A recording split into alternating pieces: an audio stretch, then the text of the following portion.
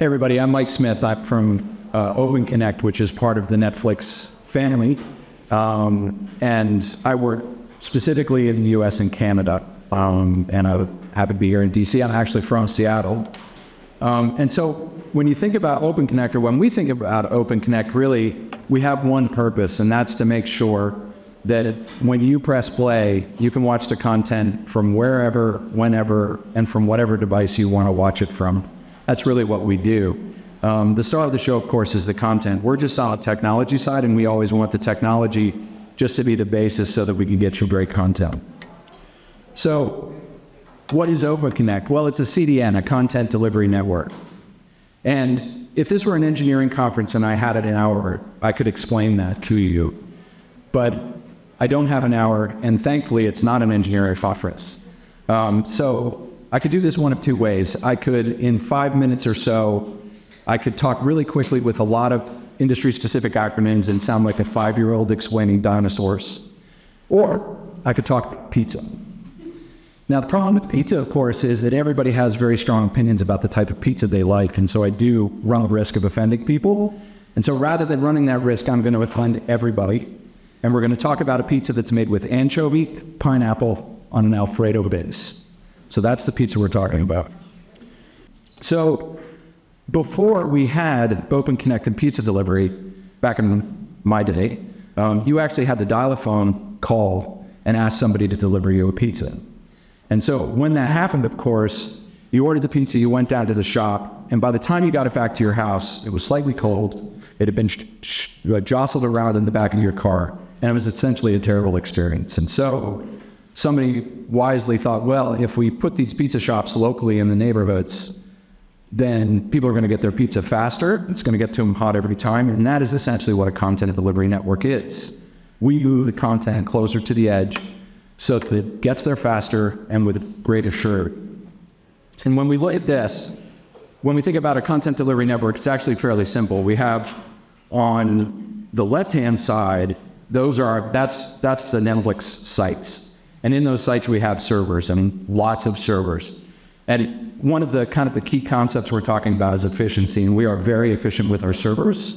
And the way that we do that is we make sure that we only have the right amount of servers that we need to deliver content for that specific area.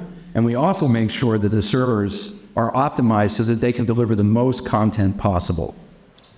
And then, of course, when you press play, all of this content has to go over the internet. And so what we try to do by moving that content out to the edge of a network, we reduce the likelihood that we're going to run into problems that could happen. As an example, from our pizza delivery, if I have to deliver a pizza from New Jersey versus from down the street, I run the risk that I'm going to have congestion, I'm going to have to take a different route, we're going to have an accident, I won't be able to get through.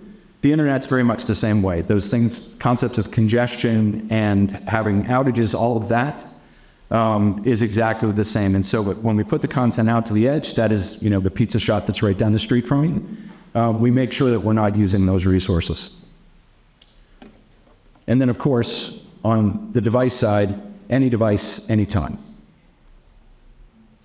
So if you look at what that looks like in the United States, this looks a lot like one of those satellite maps when you see, they're going to show the light usage at night. It's very similar. And the reason it's similar is because we obviously have to have a density of servers in the same places where people are, which very much maps to what these locations look like. And in this one, the red ones obviously are the largest, and you can see they're around the metropolitan areas. But also, if you're even somewhere, in the rural Midwest, you still have servers that are close to you, and that's kind of the key of the content delivery.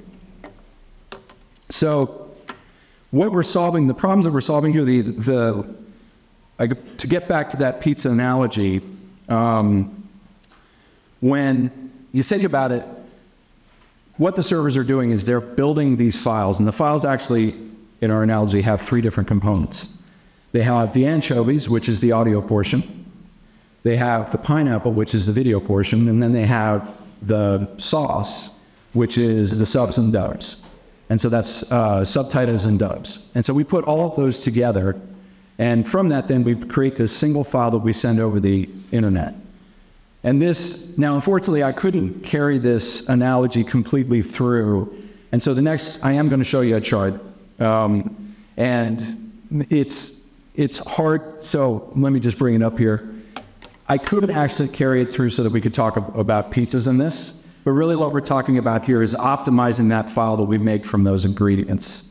And what we're trying to do is make sure that we're using as little of the internet as possible to deliver the same quality of content that you would expect. And so that's, in our terms, we call that encoding. And when we started this back in 2012 to 2015, the encodes were not very efficient. And so it took a lot more data to be able to get you to watch the same video that you can watch today. And it's really almost, we've had about 100% efficiency increase. And Netflix is arguably one of the best at making those files as small as possible and using as little of the internet resources as possible to deliver that content. So that's actually it. Turns out the pizza analogy is actually very quick, and I'm thankful that you're not engineers and I don't have to go through the technology discussion on this. We do have a booth, and I'll be available for comments or questions if you want to stop by and say hello. And hopefully you guys enjoy Netflix content more than you would enjoy a pizza made from anchovies and pineapple. And go ahead and tell me what you're... Oh, and scan the card, apparently. I don't know what that means, but scan the card. Thank you. Enjoy the rest of the God bless.